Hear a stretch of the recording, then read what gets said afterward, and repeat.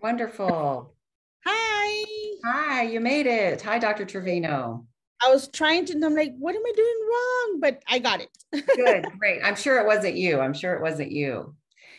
So what I'll do, I'm going to go ahead and get started since Okay. we're 3 minutes behind, and that wasn't all you, by the way. I was having my own tech issues with my internet service provider. So I'm going to go ahead and just do a quick little introduction, and then we'll let you get going, Dr. Trevino.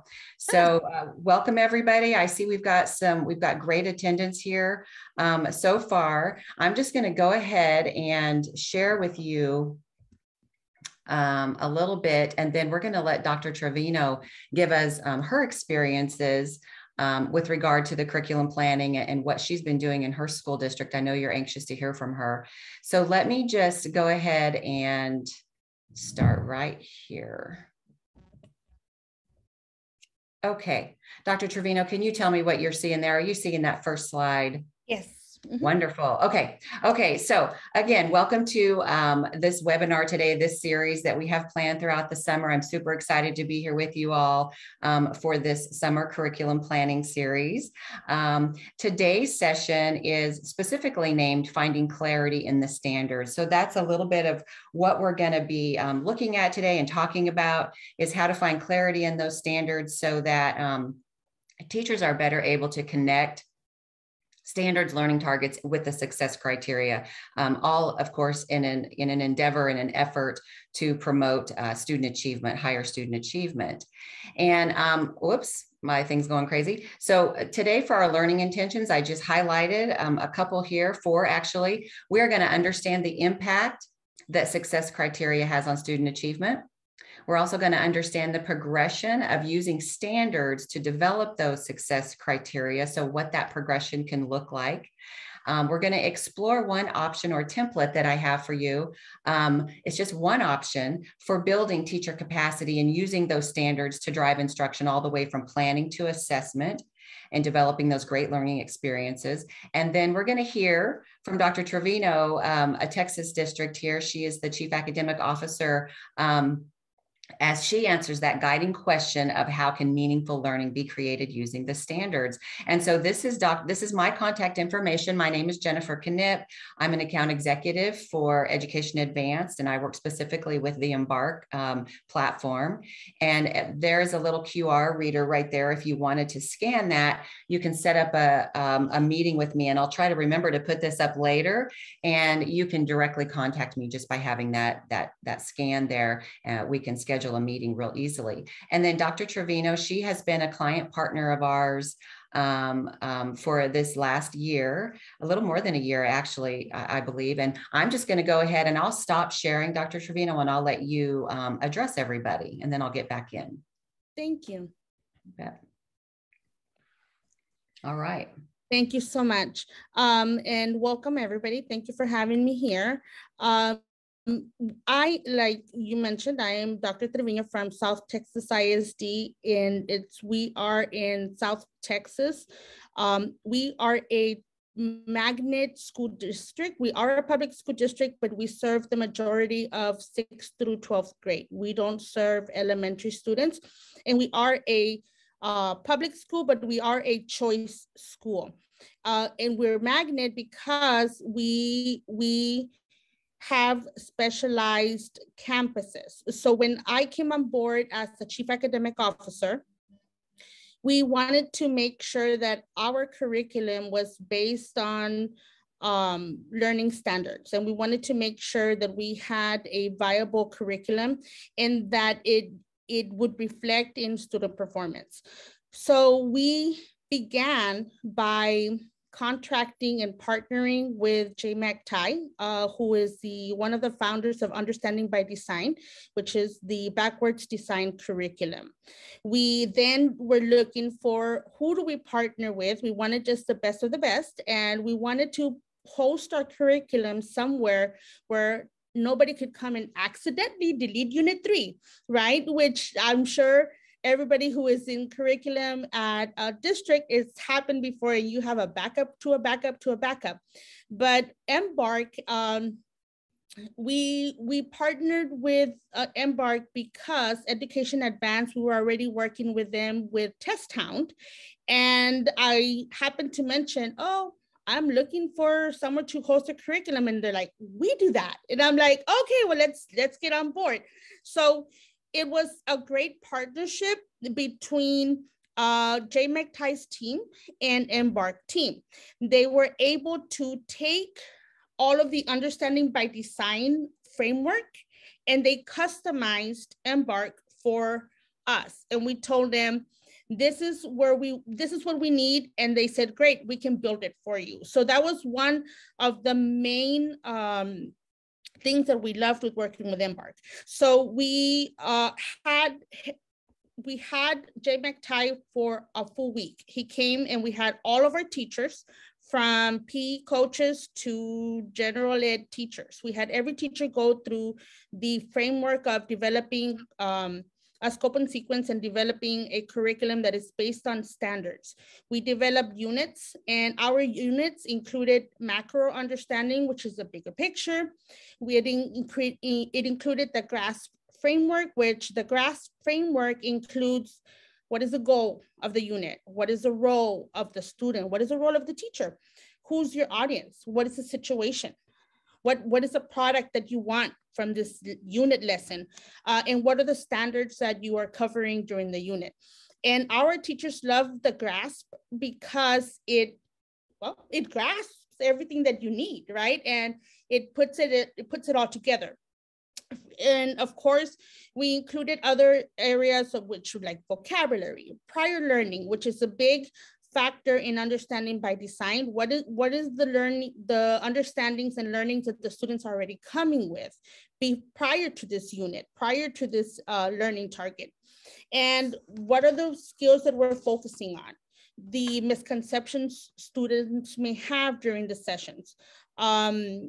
In addition, we wanted to do cross-curricular opportunities in writing and in reading, just because if you're from Texas, we know that our assessment is changing in Texas, and we are going to be having writing pieces and reading pieces in all of our state assessments that are going to be cross-curricular. So we at South Texas ISD got ahead of the game. They said 2 years ago, this may be coming, and we at South Texas ISD said, this is what we're doing. We're getting ready for STAR. And we started implementing that in both in our curriculum and in our assessments since 2 years ago. In addition, so that's embedded in our curriculum. In addition to that, we have technology integration. How are we going to use technology? What are the best tools? We also have a performance task for the end of the school year. So what is this performance task going to look like?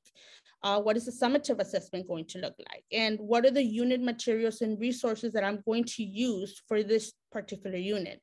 So that big macro is like the life of our curriculum. And then we included our topics, which are more descriptive, the standards, activities, resources, and things like that. So we had the teachers 1 week of understanding how to build a curriculum, because we thought that was important. A lot of times, I've been in other districts, and in a lot of times there's a misconception by teachers that curriculum is following a book from chapter 1 to chapter 10. And I just go chapter by chapter by chapter, and that is not what curriculum is.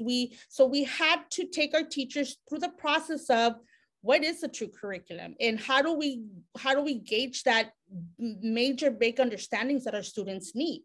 So that required an investment from our district, and we thought it was important that we invest in the best tools that are going to make a difference in our students' education, which is our teachers. So we made a huge investment, and every teacher went through that week curriculum development. That was the training. Then we had another week of actual curriculum development. And our curriculum development was a little bit unique, where we had every single teacher in our district was part of the curriculum development, and it was in the summer, and they received a stipend for that. So they had a week of developing curriculum with their district partners. So all the algebra, it took a whole campus, high school campus, to house our teachers. And we had teachers were in rooms based on the content that they taught. So all my Algebra 1 teachers were in one room. All my 8th grade math teachers were in another room. And they were collaborating and deciding what worked best, not just for one campus, not just for one teacher, but as a district. And how are we going to do this? It was a process. Okay, when we started 2 years ago, we started with only the tested areas because we wanted to see how is this going to work and what impact is it going to have, right? So we started with our tested areas 2 years ago, and we did this process with only our tested areas, which is our STAR tested areas, right? Math, reading, social studies, our core, and it was only the core teachers, and they were the only ones that went through the full process. When we received our STAR results this year, and despite pandemic, COVID, all of our tested areas jumped 20 points above the state and the region performance, student performance in all of our content areas. So we saw that doing this process was impacting purposefully with our students. So we wanted to do it with everybody now. So that's why this past summer, we, like I said earlier, we housed all of our teachers, from our PE teachers to our art teacher, theater arts. Every single teacher participated in the process. And now we have a full Embarc with all of our curriculum, from our tech teachers, our health profession teachers, and every single curriculum is built in there with the same process of understanding by design. So the other part that our teachers love is that there is a comment feedback component on each of the units and each of the learning tasks. So teachers write themselves notes, and I love to go in there and just see, and the teachers say, this was a great topic, or this was a great activity. However, next year I would like to tweak it this way. So when they were doing curriculum writing, the tested areas this summer, when they were going through curriculum update, because they had already written the curriculum before, they were reading those comments, and they were like, oh yes, we should add more time to this topic, or we should move this topic before this other topic, or and they were, so that, you know, sometimes you're teaching and you just forget. By the end of the year, you're like, you forget what you taught, or the obstacles that you had. But that comment section is key, because you won't forget. It's already there. So when they went through that curriculum development, it was instrumental for them to be able to make the updates that need and get everybody's input. It wasn't just one person making the decisions. So that is, in a nutshell, how we handle curriculum development, and that is standards-based at our district and through the backwards design.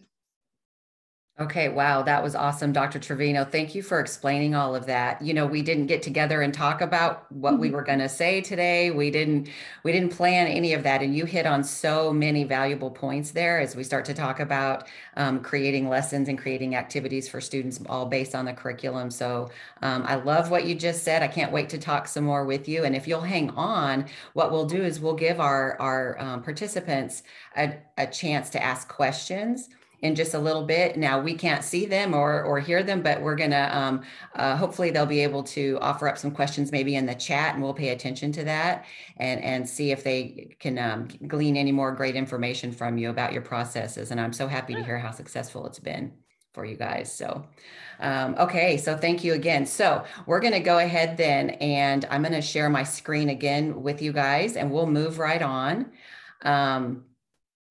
One thing that I loved hearing from you just now, Dr. Trevino, and I'm sure everybody else did, was the importance that you're placing on the teacher value and the input from teachers. The teacher clarity is basically what you're talking about, clarity in not only lesson design, but in the curriculum itself, which is of course what we're going to talk about today. And just how you're starting with that curriculum framework to launch all the decisions and the next steps that you're taking in your district. So that's wonderful. So let me see here why this isn't advancing. There we go. Okay, so you also mentioned improvement of the curriculum, this cycle of improvement. And so I just included this little slide sort of last minute because I wanted to remind everybody when we're talking about this continuous cycle of improvement, typically we see this in play in really highly effective school districts. We're going to see, of course, over here where we're going to start with our standards and our curriculum. Our curriculum is going to be based directly on those standards. Then it works through the planning, of course, the instruction and teaching as we go around this graphic. Student learning, of course, is taking place, and then assessment. And then after that, we're going to be taking a look at the analysis. We're going to be analyzing all of that data and the instructional strategies that we use, the lesson design, all of that, all in an effort to improve our curriculum each and every year. There's always room for improvement. And of course, we're going to be holding stakeholders or communicating all of that with our stakeholders.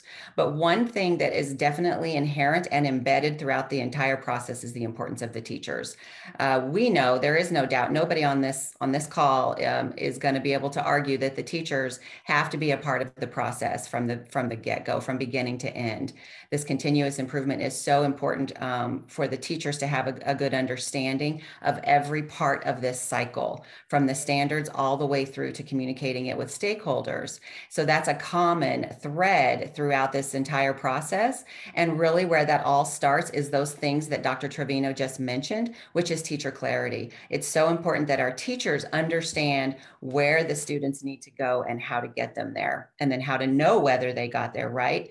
And so teacher clarity, some of the greatest learning that I ever encountered in my time in the school district where I was director of curriculum and instruction, is around that teacher clarity and John Hattie's work. So Hattie's work, of course, identified that teacher clarity has an effect size of 0.84. And in case you have forgotten or are not familiar, anybody with that visible learning work, basically what you see there on that barometer, or that scale there rather, is the sweet spot is the 0.40 and above of effect. So it's those strategies and those things that are brought to a student's life in their academic years, and those things that have the most impact or a high effect size on student achievement. And we know that teacher clarity ranks right up there at the very top.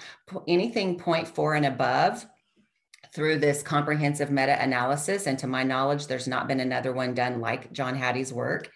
Anything at 0.4 and above is going to help students accelerate a year or more. So they're going to show growth of a year or more when we implement and focus on these things. And definitely teacher clarity ranks right up there. So those 3 bullets that I put there, what we're talking about is teachers knowing what students need to learn, teachers being able to communicate learning intentions to the students. So what are our goals? What are our learning intentions? And then teachers and students understanding that success criteria. And that's where we're going to look at today. We're going to eventually get into that success criteria. And by the way, when you pull out or filter out success criteria alone as something that is influential for student achievement, it has an effect size of 0.88. So it also ranks right up there when it comes to the student achievement. So what I'm offering here, I'm going to put this in the chat, the link to this document. And of course, if you can't open it for some weird reason, you can always just let me know, email me or call me later, and I'll make sure you get that. But it should be a shareable link to this. This is just one sample of a way that we can help build teacher capacity in this process of moving from the standards through to the success criteria and then beyond. This is only a snapshot around teacher clarity and what all right, hopefully that won't happen again. Sorry, guys. So of course, when we roll out this document, what we're looking at is the first step, which is to determine the priority standard. Sometimes they're called power standards or, heavy hitting, whatever you want to call it.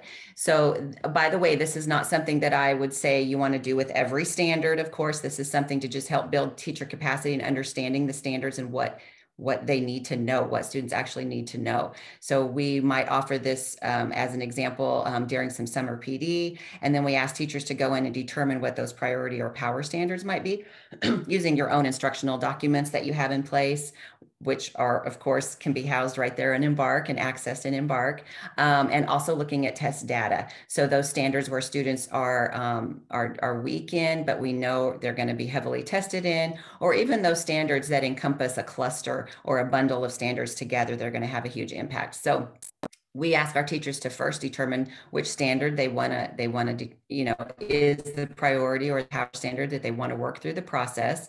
And what we've shown is just that, like, as though a teacher were going to write that here. And what we've chosen here is a very simplistic standard. It's 3.8B. Don't have my glasses on. Explain the relationship among the major and minor characters is what we're seeing there. And so that would be the standard that they would write in. And then we just ask our teachers to go ahead and reflect on that for a minute and say, what do you think about that? What might students need? Just a off the cuff sort of gut reaction to the standard. Students will need to understand characterization and relationships in order to master the standard. And then it could possibly be bundled with 3.12, the composition of narratives, and 3.11, the actual writing process. Those are some areas that we might want to bundle together as we're starting to learn about this standard. And then step 2 is to actually deconstruct it. Nothing new here as far as deconstructing or unwrapping a standard. You've probably heard different terms for that. And so, of course, we've got the skills and tasks that students are going to do in that box, which is explain, very simple. And then the concepts, they're going to explain relationships among the characters, and specifically the major and minor characters here. Then what we do in our district, we like to use the DOK levels, the depth of knowledge, Webb's depth of knowledge in understanding cognitive rigor. So it's important that our teachers also understand the cognitive rigor that are in the standard so that they can then follow that through in the instructional strategies and the assessment, whether it's summative or formative. And so we said that the DOK level 1 here for explaining the relationships would probably be a 1. And then we rationalize that. We ask them to talk about why they think that's a DOK 1. Same thing with the major and minor characters. They would put that as a DOK 2. Explaining the relationship requires that students be able to yada, yada, yada. You can see that right there. So we then determined that that's the DOK ceiling, and we marked that as a DOK 2. So that's the highest level of rigor that this standard is demanding, is a DOK 2. And that's important going forward as we start to design our lesson.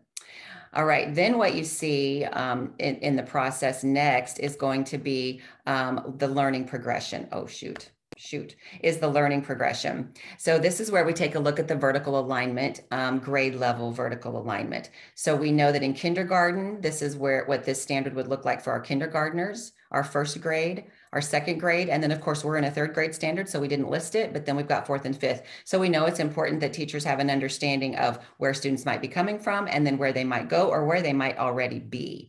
They might already be above that third grade level, so we need to know that so that we can differentiate for them as we roll out our lesson design. Then we ask them to looking at step 5, this is the key competencies. Of course, I just like to refer to learning targets. So what learning target can we identify based on that information that we already have? And I've listed those there. We know that the students must do these things in order to be able to master. They can identify the major and minor characters, and these are written as I can statements. I can explain the relationship among those. Again, this is very simplistic. But we want students to be able to know what those learning targets are. And by the way, when we get down to this level, we encourage, and Hattie's research shows, Marzano's research shows, that doing this with students is going to help. That's going to actually promote their student achievement if they can actually help develop learning targets when possible. So when you get back into the classroom and apply this there, that might be where you do that. Also then in step 5, actually identifying that success criteria. So this is what our students going to absolutely have to be able to know and do in order to show and demonstrate mastery of this standard. So we've got the learning targets, but now we need to come up with success criteria. Do they need to be successful? High effect size of point, I think it was 8.8. Again, let's do this with our students. We know that by looking at the standards and where they're coming from in that vertical alignment, we listed those criteria out. We're going to identify the characteristics and the traits that support their finding for a major character and a minor character, and then be able to give examples of that. So I wrote those in there as well. And that's super helpful for the next step, of course, which is then going to be, oh my goodness, to determine the assessment item. So this is going a little bit beyond just stopping at the success criteria that are needed. Now we're going to actually determine how we're going to assess students on it. Again, you could put in different, options there for the assessment item.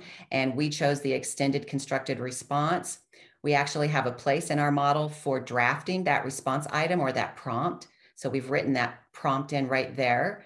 And then we actually included a rubric or a scoring guide. And this is all on one page, just couldn't fit it into the slide.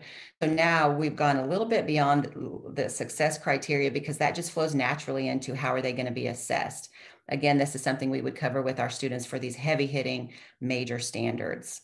And we've labeled ours the masters meets, approaches, and does not meet, similar to what the state test might be. So again, this is just an idea that districts can use if they want to, as we help to build the capacity of our team. We're going to give her some time to come back online, but if you have any questions, you can start putting them in the Q&A. And if I'm able to answer those questions for you, we can do that at this time while we wait for her. Okay, so we have a couple of questions that came in. Oh, she's back. I'm so sorry. I was like, let's answer questions. So I'm so glad you did. I'm so glad you did. It's okay. So do you want to continue with your presentation, or do you want to go to the Q&A portion? Let's go with Q&A. Yes, ma'am. Let's go with Q&A. And meantime, I will, if these are questions for you, I'm going to go ahead and provide the link to that document in the chat while we yes, and I think that was the first question. Is can you please put the link to the using standards to create learning doc into the chat box? That Absolutely. was the first one. Okay. So the next question says, do you have teacher POCs to continue to monitor, update your curriculum mapping with power standards? And I believe that question is for me. And the answer is yes. All of our teachers have a common planning, and they meet to plan and monitor and edit. Our curriculum coordinators are also meeting with teachers at we don't go by 6 weeks, we go by quarters. So quarterly they meet with the teachers and they go over the upcoming quarter's curriculum. They review the standards, they review the power standards for sure, and they review data to see how did we perform, because remember, data is not just about students, data is also about delivery of instruction. So they go over what are the standards that we need to focus more? What did we do last year? If the performance was low, what are we going to do different at this time? And who performed better? Maybe there was another campus who performed better. And how can we incorporate what they did with our students and see if that works for our students? So there's a lot of collaboration, not only at the campus level, but it's also at the district level, where teachers come together and they review and monitor their curriculum throughout the year. It says, how much training was provided to teachers on using curriculum mapping software? Who provided the training? They had continuous training. Embarc provided the initial training for all of our curriculum writers and for our teachers, but we do have instructional technologists that are part of my CNI team. So they were also tasked with having continuous trainings for the teachers at the campus levels. Okay, so I answered that one.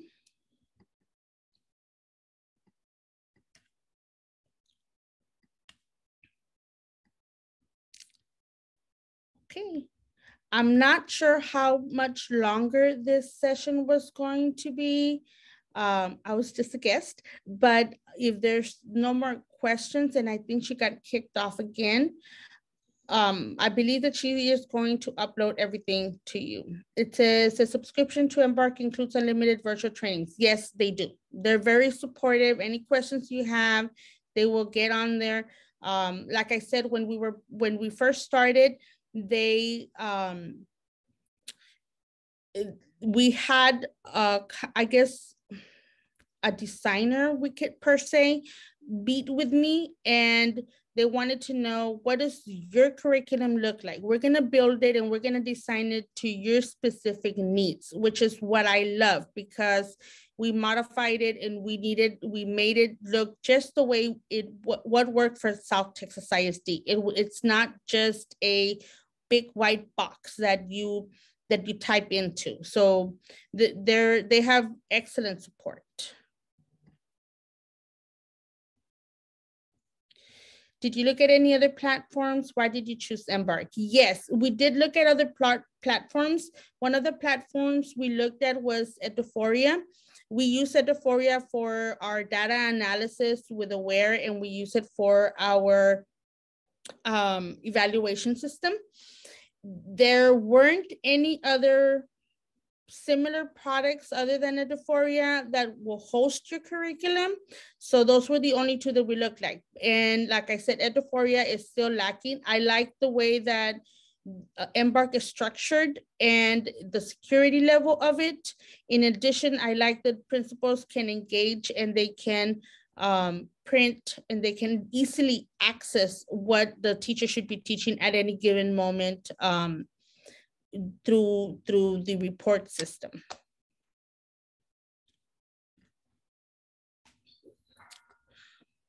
Okay, so I'm gonna go ahead and end this session. It was great meeting with you all, even though I only saw one end, or you only saw me. But if there are any questions, my email was on there. You can email me, contact me, and if you wanna meet with me and learn more about what we did, or how we are using Embarc, you're more than welcome to do so.